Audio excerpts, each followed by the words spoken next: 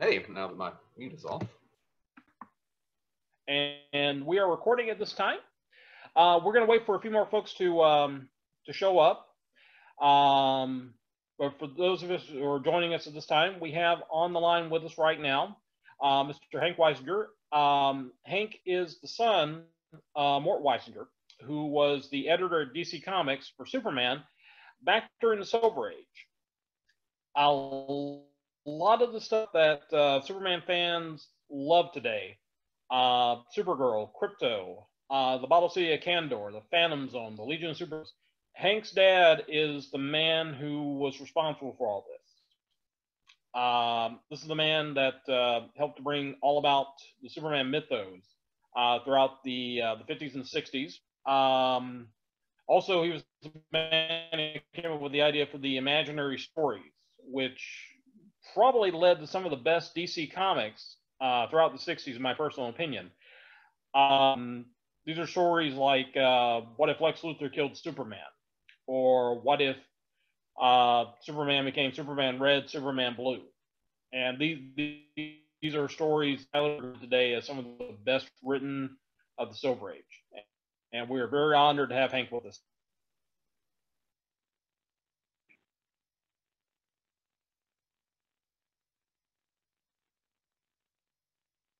And Hank, I was just want to say, we've got a nice little audience building, folks coming and talking with you. Oh, Hank, can you hear me okay? Yeah, I hear you fine. Okay, cool. Now, I was going to say, I was getting, checking some internet connection here to make sure everything's fine. So, and looks like everything is good. Now, I was going to say, we're close enough to start time, so how about we go and get started? Fine by me. Awesome. Well, we were talking a little bit the other day about your dad, and one of the things about your dad is there's not a lot of information out there about him. And like I said, a lot of the guys who worked at DC Comics at the time and everything, there's just not a lot of personal information about them out there. I was going to ask if you could tell us a little bit about your dad's background, where he came from, and if you can tell us what got him into science. He was one of the first science fiction fans. He's like one of the guys who really helped start early science fiction fandom back in the 20s and 30s. And I was going to ask about your dad's background and what got him into the genre. Well, he grew up in New Jersey, and I would say my grandparents at one point were fairly affluent, and then lost everything in the Depression. And as my father tells me, he got an illness on his feet one time, and he had to stay in bed for a year. And so he tells me, who knows whether it actually happened, but he did tell me he read the entire book of knowledge when he was in bed for a year, and he got very interested in science. And his mother wanted him to be a doctor, but that wasn't really his interest. He actually had a friend who sold a story, a magazine article. And that's what really motivated. My father basically used, I would call it social comparison. He said, if this guy can sell an article and make easy money, then I can do the same. And that's how he got into writing. And his first interest, and then he did write something, sold it, and he bought his first typewriter, which I actually still have. It's like an Underwood typewriter. A lot of Superman stories were typed on it. Wow. And then he became interested in science fiction, and he was a childhood friend of Julie Schwartz, who I'm sure everybody knows that name. And they started a science fiction magazine for fans. And he used that. He was really went beyond that. He started corresponding with a lot of the famous science fiction writers of the day, and he got them to write articles and, in short stories And then he became an agent. And he started selling their stories rather than just printing them himself. And science fiction was really his first love. He didn't really like, he liked the knowledge of science, but he didn't really want to apply it except in his imagination. One of the things he really contributed to Superman was that scientific explanations of many things, you know, is why Superman has powers from the red sun, you know, from an orange sun instead of a red sun, and so on. And then the more he got into science fiction, you know, and he kept contact. He, as you know, he brought a lot of these science fiction writers into doing Superman. He always had great confidence in them. Ed Hamilton, Otto Binder, these were really good people compared to what he felt the writing talent of many of the just straight Superman, you know, writers, which caused him a lot of stress. So then he went into the Army, and he was writing a lot of magazine articles. A lot of people don't know that. They think of him just in terms of Superman. He wrote about 3,000 magazine articles for things like Reader's Digest, Collier's, cover articles, Saturday Evening Post, and so on. So when he was in the Army, they made him a cook. So he wrote an article called "I Was a Rookie Cookie," and they sent him to work in public relations at Yale, where he worked on Stars and Stripes with Glenn Miller. Yeah, Bill Holden, William Holden was his roommate, Broadway Crawford, and so on. And naturally, as the years went by, you know, 30 years later, when I can assure you many of these people forgot who my father was, but anytime we saw a movie with one of these characters in it or Highway Patrol, I'd have to hear, you know, the 20-minute story, his recollections of how he was friends with these people and yada, yada, yada. And then when he came out of the Army, he went back to Superman. And then the rest was history. As he started to get more and more power in the Superman, you know, organization, he started taking control. He was an idea machine. And that is really why he could not be stopped. There will never be an editor at DC that has that much power ever again. That's one of the things I think that DC learned when you know, he was gone. Never to give one person so much authority, because he did use it. Well, the thing is, your dad, in my opinion, was able to use it to a good advantage. Like I said, the comic book industry, when the 1950s, for folks who aren't familiar with it, by 1954, you had Senate investigations. You had people that were wanting to shut down the industry. They thought comic books were corrupting kids. They thought they were a bad influence. For folks who don't know about The Seduction of the Innocent, it was a book written by Dr. Frederick Wareham. And Wareham wrote about how comic books cause juvenile delinquency because every juvenile. You know, my father. Yeah, when my father debated with him. So when he made that comment that juvenile delinquents read Superman, my father's response was, "Yeah, they also drink milk." Yeah, that's the thing Wareham didn't get, is that every juvenile delinquent in America read comic books, but every straight-A student in America read comic books. Every Boy Scout read comic books. It's like saying every juvenile delinquent watches television. It's like every kid watches television or goes on the internet. It's just one of those things where I think you just didn't see the big picture that comic books appealed to all children. But correct. I know that children is the appropriate phrase, because my father used to tell me that 60 million 8-year-olds were his boss. Well, we talked about that the other day, about how that attitude has changed a lot with a lot of writers and editors today who seem to think they have no obligation to the customer. And I always appreciated that about your dad, is that he was always thinking in terms of entertaining the kids who read the comics. And I think that's one of the things that made the books survive, whereas other comics didn't, is I think it was because he used his authority and used his power wisely to make Superman it was the best selling time as far as superheroes went. And that's one of the reasons I think DC survived, whereas other comic book companies went under. As far as superheroes, I mean, you had Timely eventually becoming Marvel Comics, but there's a reason why the Captain America books weren't published throughout the 1950s or Submariner. It took time for them to come back. But Superman has that wonderful run that's gone from 1938 to the present day until probably the most recent thing with the COVID-19 was probably the only thing that's really caused a disruption in publishing any of the Superman comic books. Right. I mean, I can assure you, if he was still doing it, he would have stories about that, of how Superman has to stop the virus. Well, I did want to address that idea that you were talking about the way your dad thought. He was writing these for the kids, and we had that wonderful conversation where you were talking about the Metropolis mailbag, where he was getting his ideas from the kids who were writing in, and so that's where what was generating a lot of the ideas. So tell us about. Yeah, I would say that was really the source for creating the Superman mythology. Kids would ask questions, and then he would have to come up with the answers.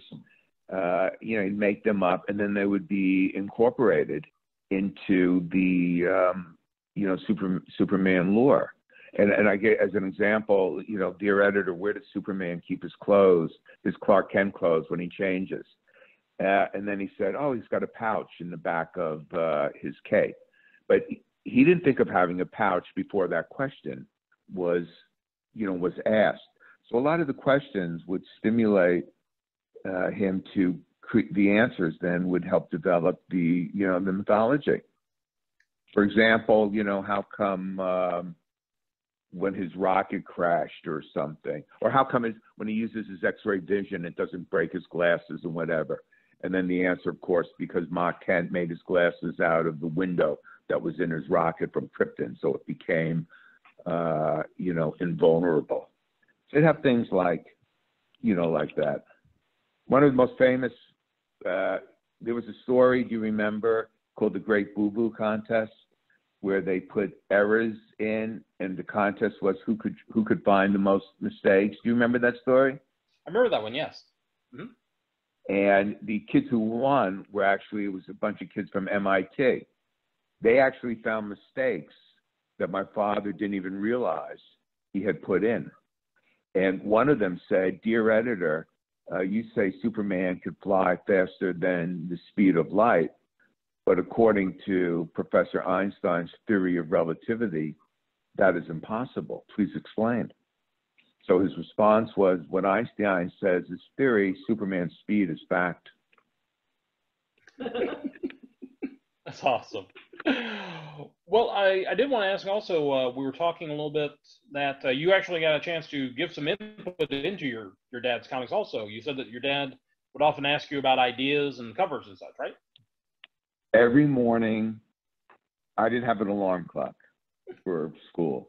He would walk into my room, shaving cream on his face, and every single morning, for years and years and years, his first thing to me was, how's this for a cover?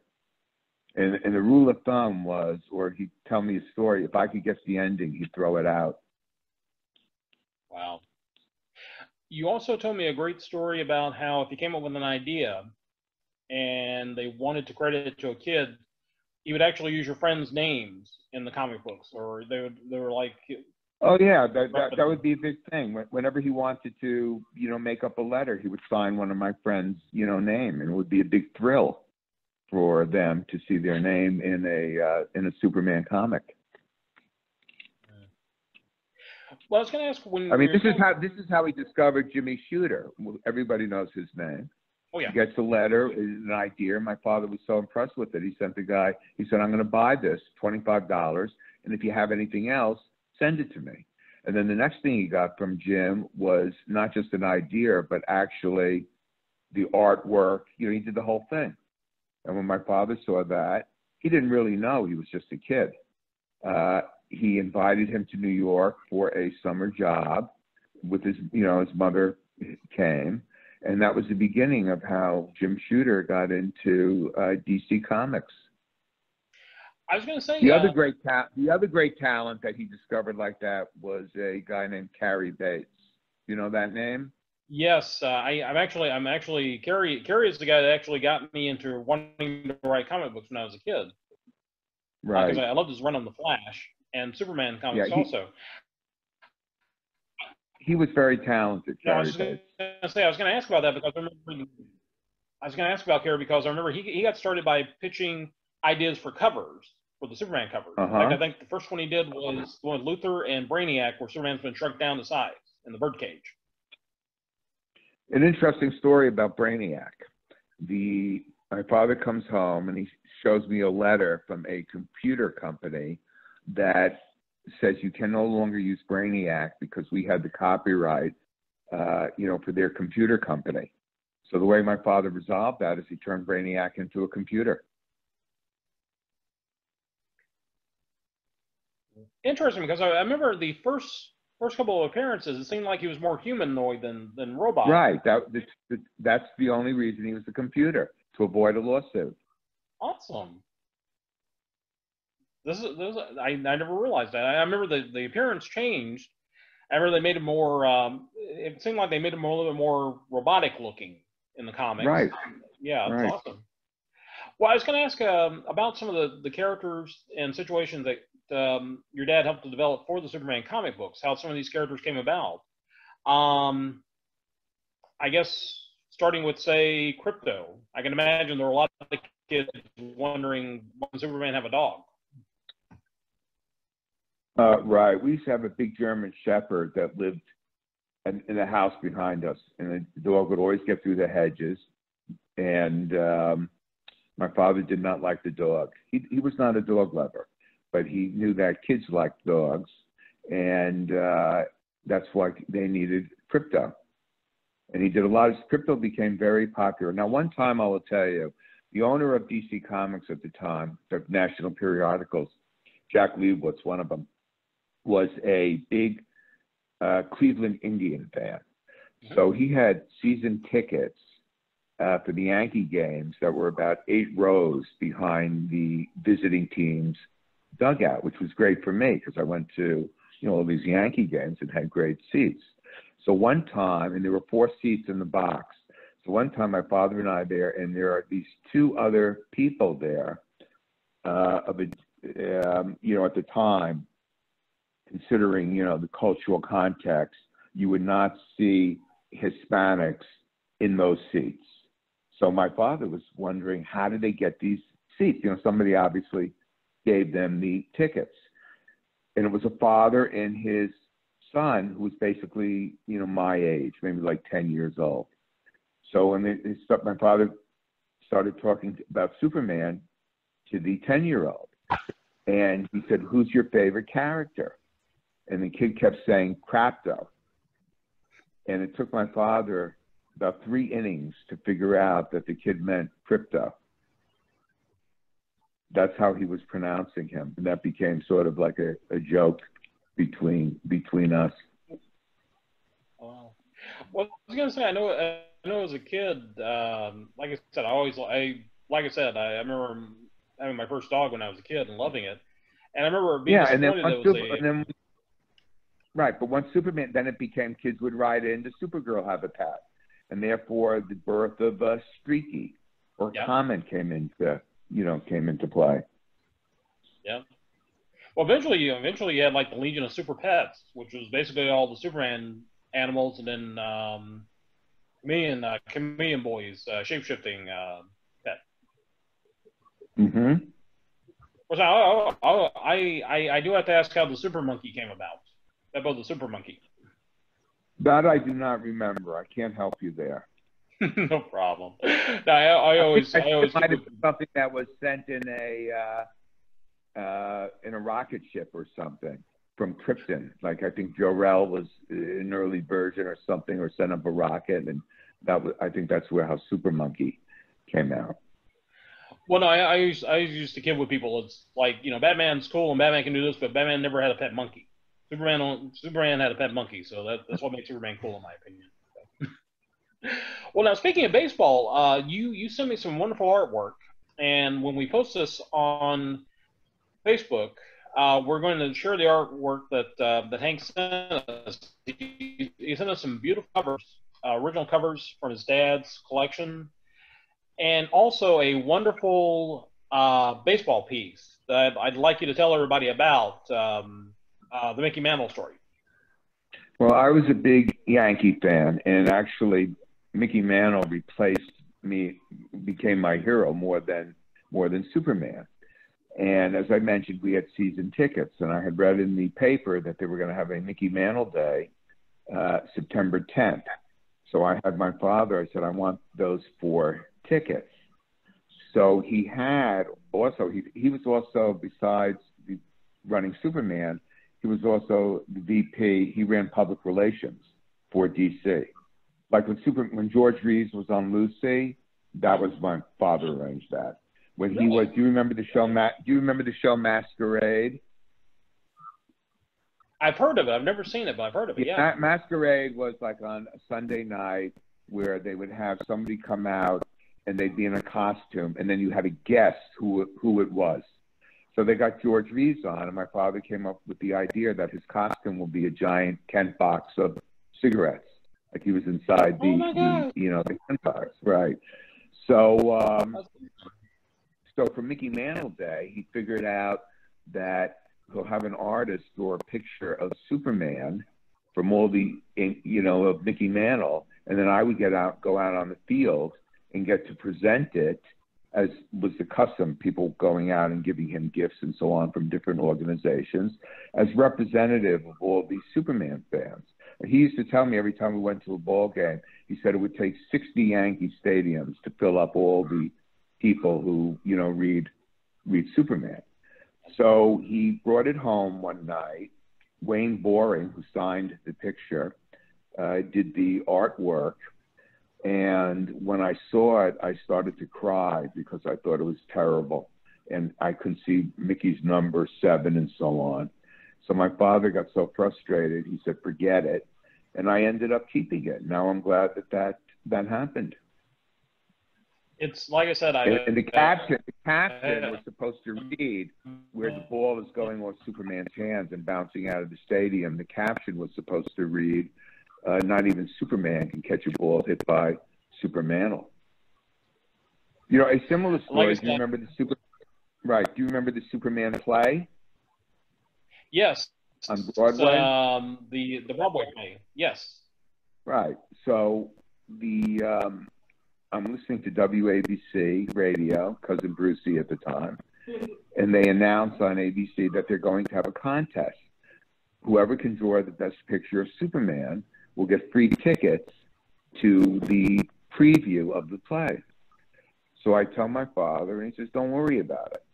So meanwhile, for those who don't know, the people who wrote the Superman play had just come off doing Bye Bye Birdie, and the book was by the same people who did Bonnie and Clyde. And the producer was Harold Prince, who had just come off Fiddler on the Roof. So it had a lot of power associated with it. And these people were up in my father's office for like 3 weeks, learning the character and questions and so on. So he brings home, he says, here's your entrance. And it was done by Kurt Swan. So you see Superman flying in the background. In the middle, there's a guy sitting on a shack with a fiddle. And in the foreground, there is a guy who looks like Tevye from Fiddler. And the guy on the shack is saying, Tevye, where in the good book does it say a man can fly? And Tevye says, not good book, you fool, comic book. And now it's a Broadway musical.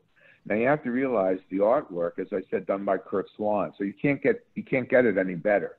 That's true. And the caption, the idea is by the guy who does this for a living. So my father said, if we don't win, it's a fix. How can this not win? So and at this time, you have to realize I started to believe that I did this. I would take it to school, show my friends, and so on. Mm-hmm. So about 3 days after I send it in, I get a phone call.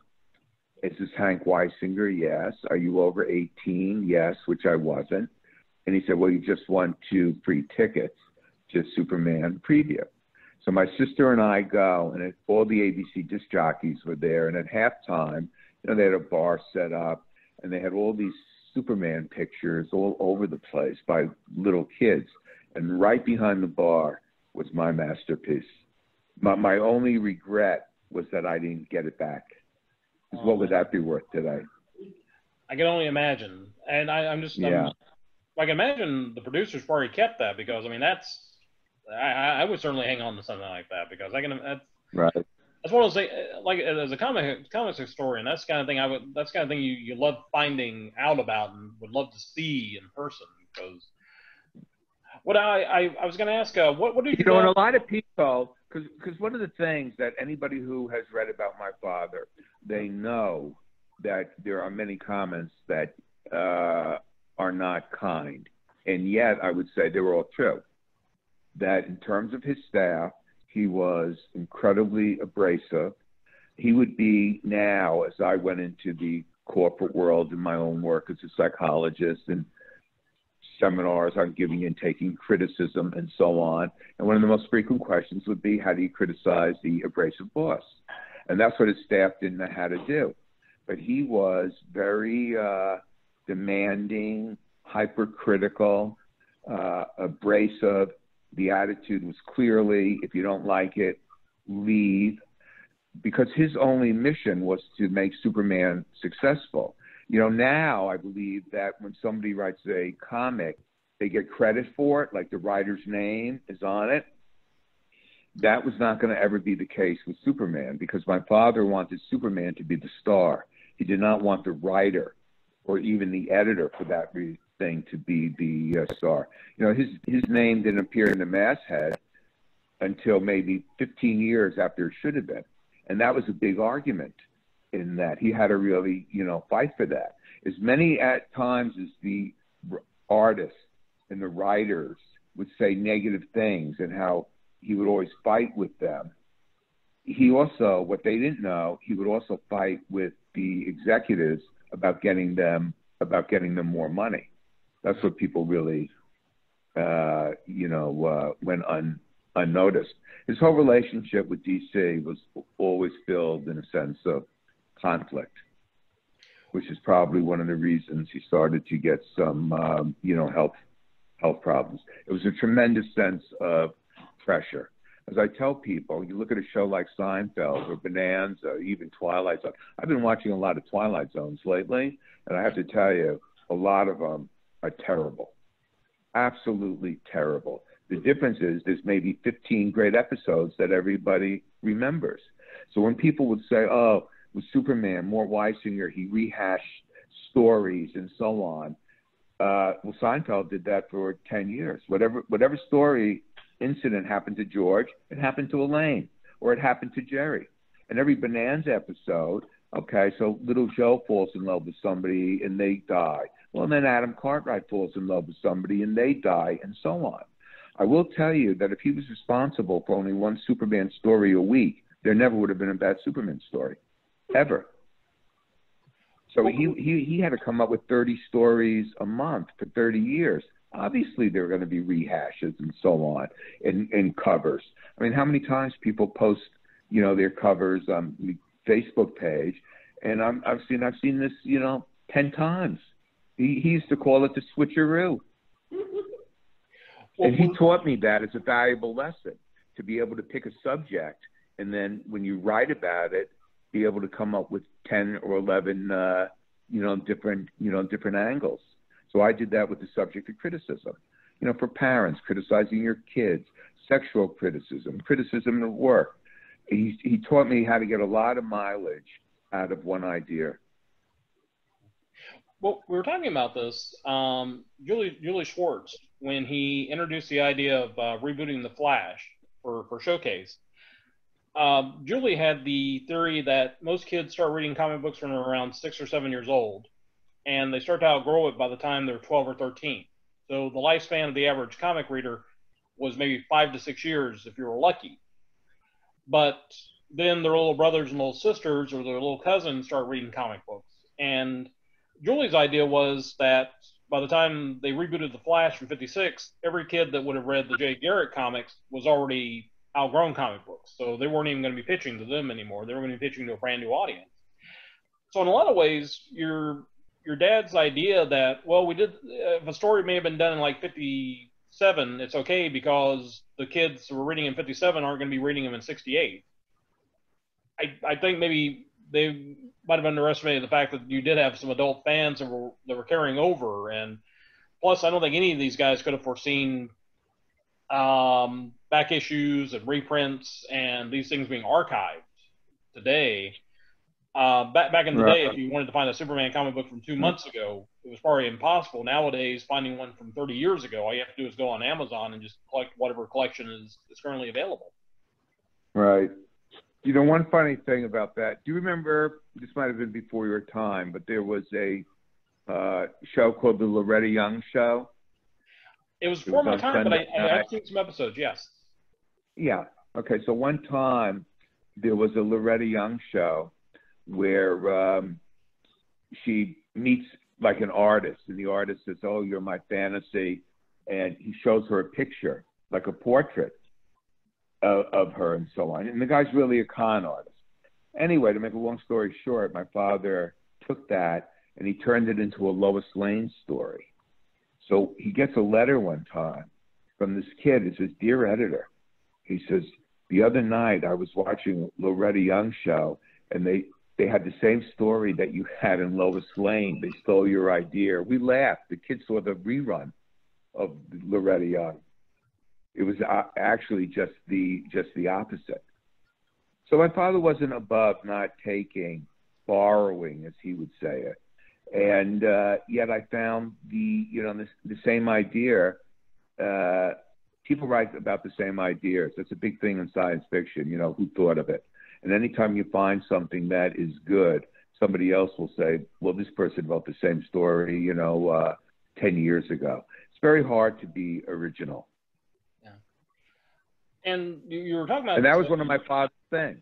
Every time, like, he would say something to me as a joke and whatever, like, we would play cards every night. This is one of the reasons I was not a great high school student. We played gin and chess till like 2 o'clock in the morning. And the deal would be, if I won in cards, he'd pay off. But if I lost, I didn't have to pay, because he'd just be taking back his own money anyway. So every time he would get gin, he would say, like, "Ginaroo," and lay down the cards. And then I would say that when I won, and his first comment was, "Can't you be original?"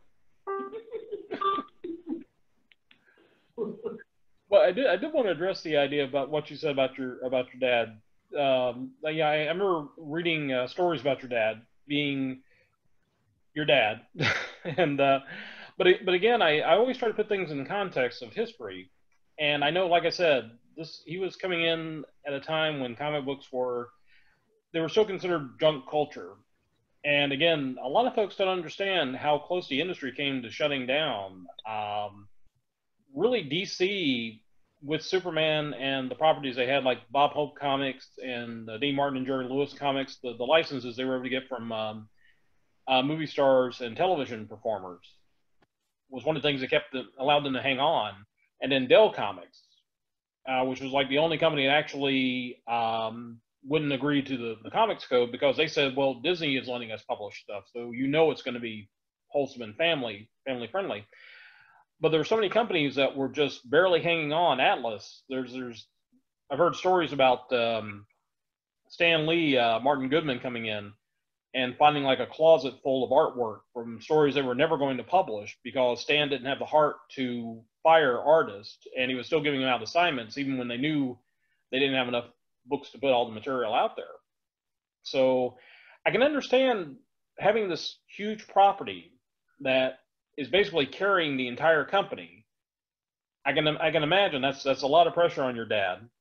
And again, even if it is, a lot of people are seeing it as junk culture, it has to be the best junk culture out there.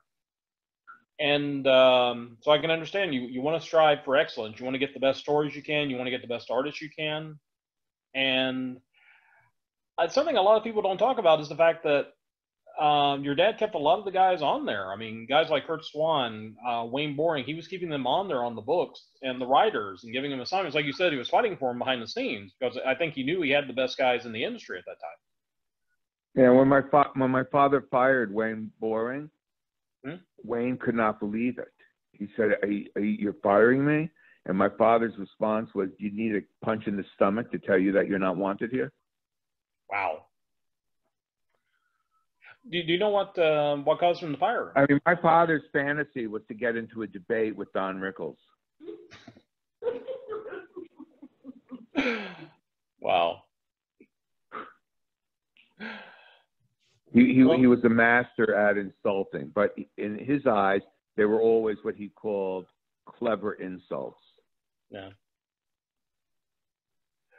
Well, I did want to ask, you brought up the I Love Lucy episode. What can you tell us about that, about how that came about? Because that's the first time I'm hearing that that your dad was involved with that.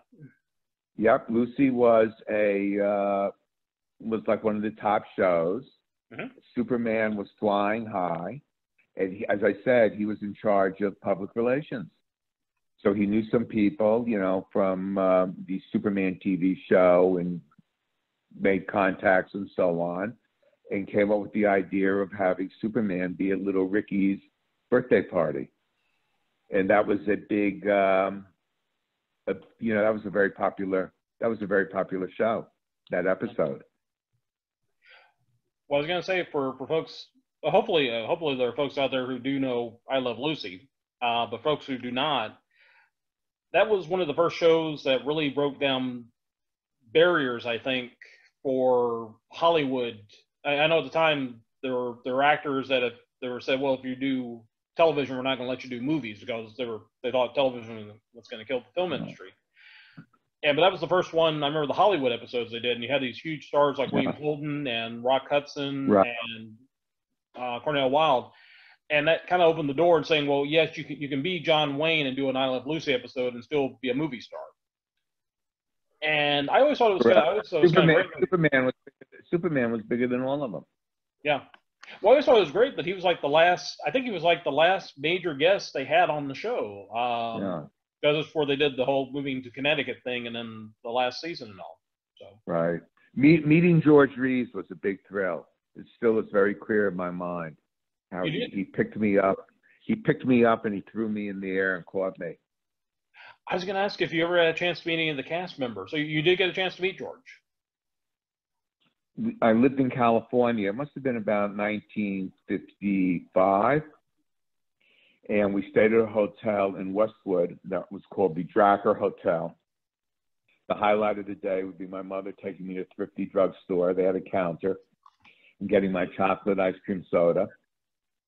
And my father would take me to the set.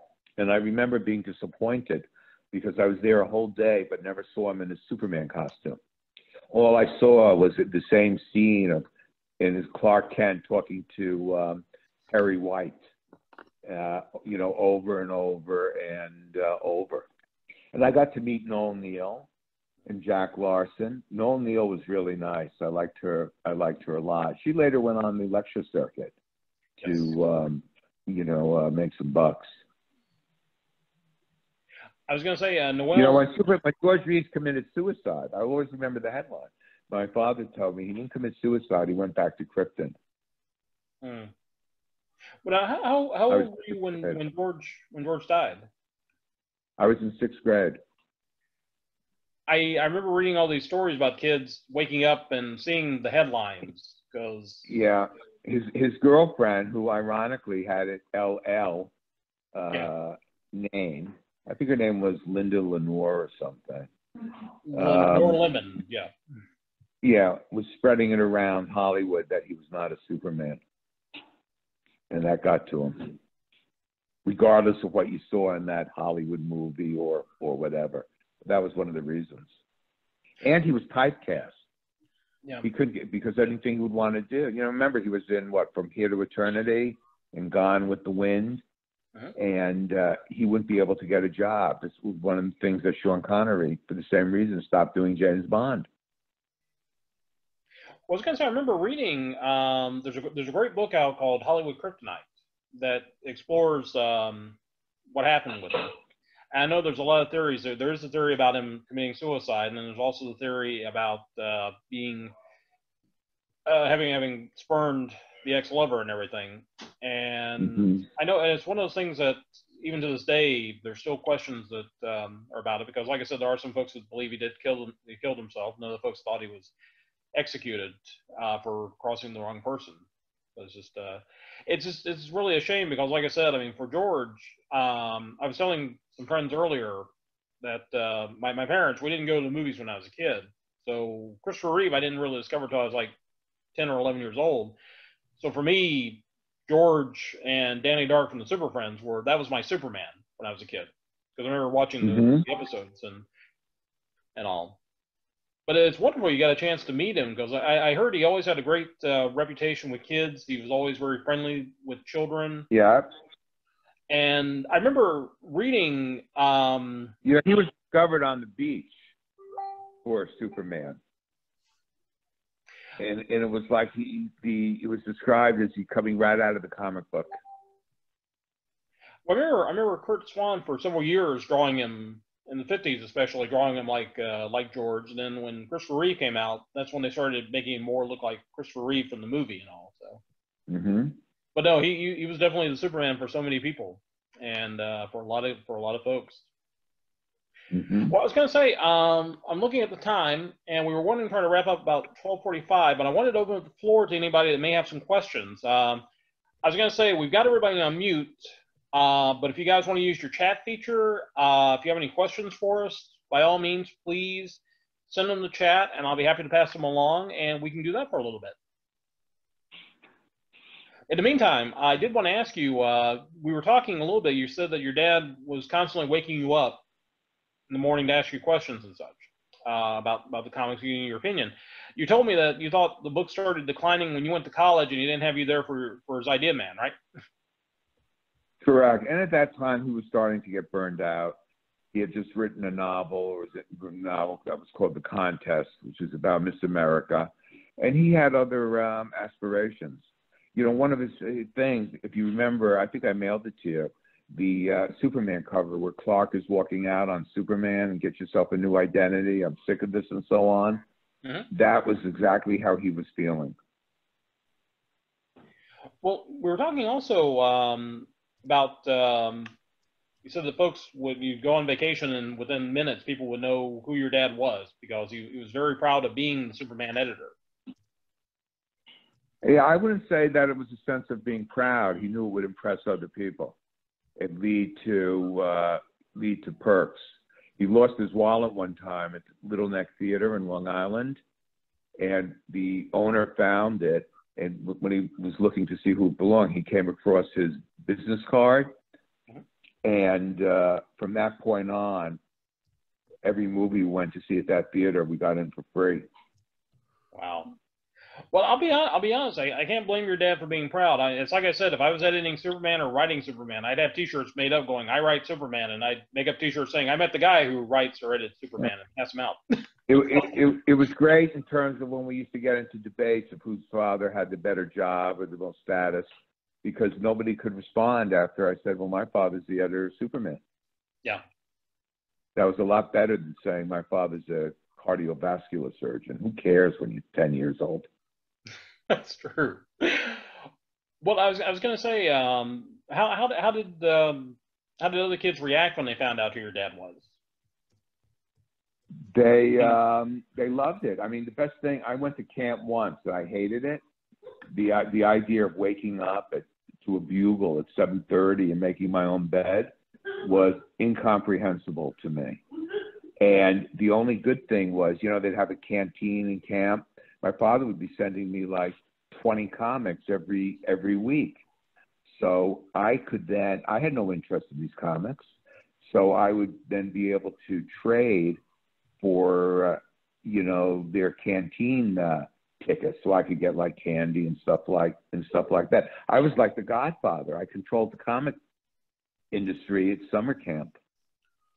I was going to say, you must be like the kid whose dad ran the candy store. It's like getting candy meant that was nothing. I mean, you got them all the time. Yeah. So every night he would come home with, the latest comics. Why would I read social studies?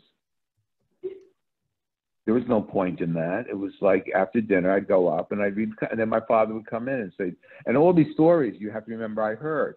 So when I would see it come to print, it was like seeing the vision realized. I can imagine that scene as like, are you reading the comic books or you're doing your homework? I'm reading the comic book, Dad. I'm reading it right now. It's like, you're doing your homework, aren't you? It's like, no, I'm reading the comic book, honestly. Read those comic books. You know how when you go to the library and you're looking like a journal article or an old magazine and they have it bounded? They have like every year, like here are all the magazines from 1940 to 1941 and so on. Well, he used to bring home from every year the bounded Superman comics. It was like they were volumes, like a year. Each one would have a year. And he wrote an article on refrigerators. So the guy gave him a free refrigerator for the publicity. It was like a mini refrigerator that he would keep in his home office. There was no food in it. It was stuffed with comics, you know, and so on. There was nowhere else to put them. And I only wish that I had kept those volumes now, because they'd be worth millions and millions of dollars. Well, we do have a question from Christopher Butson. Hank, did your father ever discuss any ways Judaism or being the son of immigrants influenced his work as the Superman editor? How Judaism? Mm-hmm.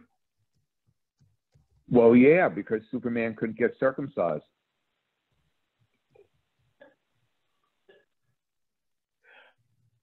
I remember. I think Mad Magazine actually addressed that. They had, what if Superman had been raised by Jewish parents, and they actually did address that. So. Right, that would have been something. No, he would try to keep anything controversial, whether it was like when we were coming into Vietnam, religion, because he didn't want to alienate anybody. So Superman really became, as everybody knows, all-inclusive. I think there were many things in strips, you know, where Superman would preach immigrants, we welcome everybody. They had a lot of inclusive Superman ads where he was a spokesman. Well, I remember there's a famous one that still gets posted on Facebook about anyone, you know, Superman addressing a group of kids, saying that anytime someone says that so-and-so is not American, they're wrong. Right. And, right. And I think Superman's he's the perfect spokesman for that idea. I mean, he is the American immigrant story. Oh yeah. Yeah, I mean, I can only imagine what he would be writing now in this era. In fact, I have been thinking of doing a open ed thing for around the election time on who would Superman vote for, considering truth, justice, and the American way were the values that I grew up with. I think actually DC did address that at one time, and as I recall it correctly, Superman said that he knew who he was going to be voting for, but he would not say publicly because he thought that it was every citizen's right to keep it private who you voted for.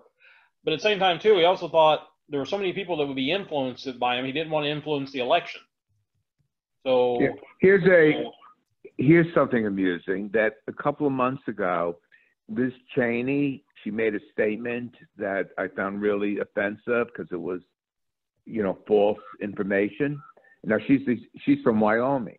Now, when my father died, several universities asked my mother for his papers, and the two that were the most enthusiastic were Syracuse.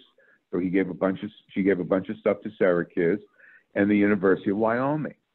So I called up the University of Wyoming and I said, unless Liz Cheney retracts that statement, I will be forced to take the collection back, because my father could not stand that. So I called up the biggest newspaper in Wyoming and I said, I think I got a story for you. And I told them what I was doing.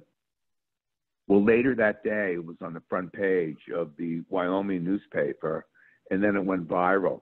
The New York Times picked it up, Washington Post, Detroit Free Press, You know, and if somebody says, if you Google like Superman and Liz Cheney, that will come up. I never had any desire to take the papers back anyway. I didn't want them. In fact, I'm glad my mother did that, because I can just see he had all the volumes, all the editions of Wonder Stories, you know, Startling Stories, all those science fiction pulp magazines, and they were literally in mint condition. And I am really glad now that I don't have them, because I never would have taken care of them. So I'm glad they're in universities where people can, you know, study them. I was gonna ask, did they also? And that's where the idea of the bug-eyed monsters came. Yeah. BEMs, as they used to call them. And that's where he really got in the idea of the cover sells the story. First come up with the cover, and then we'll do a story around it. The cover was the most important thing to him. Right. I was going to ask, the papers that your dad had, these including like early correspondence he had like with Julie Schwartz and like with Jerry Siegel and such, back when they were fans. Yeah, he's got a lot of the correspondence stuff and so on. Wow. My sister actually wrote an article on that for Alter Ego about her trip to Wyoming.